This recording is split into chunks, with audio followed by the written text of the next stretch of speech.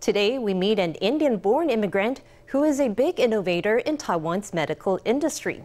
Professor Shabbir Syed-Abdul is a health informatics researcher and expert on artificial intelligence. The Taipei Medical University professor works with a remote learning platform, engaging students from more than 110 countries on medical and AI issues.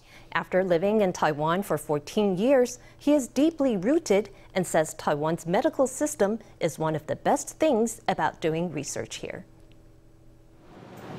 Students from India, Europe, and America access education on this remote medical academic platform without the constraints of national borders or time zones. It makes research much easier for Ph.D. students. I got to know about so many things, like what are the basics for the AI and the machine learning, which we can use for the healthcare, how we can improve our skills for the analysis. Taiwan's educational ecosystem is both competitive and solidly rooted. Professor Shabbir Syed-Abdul's remote learning platform provides a rich grounding for students worldwide. The oldest learner here is 82, and they're full of enthusiasm for learning and engaging with the community. Here, research is more aggressive, meaning everyone give value for the research. Yes.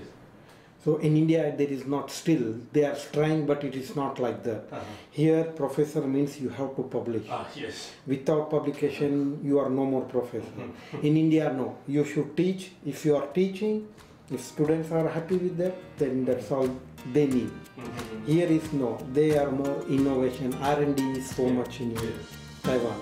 Number one. Syed-Abdul settled in Taiwan 14 years ago and is now truly at home here.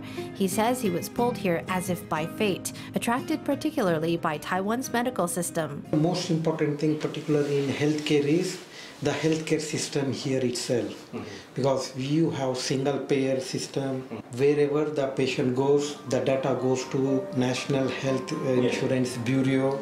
23 million population with 35 years of data is really very good resource for developing any artificial intelligence tools. Syed-Abdul's research focuses both on AI and remote education. His work expands the breadth and depth of Taiwan's medical field, enhances its influence on the world stage, and attracts future stars to Taiwan's medical industries.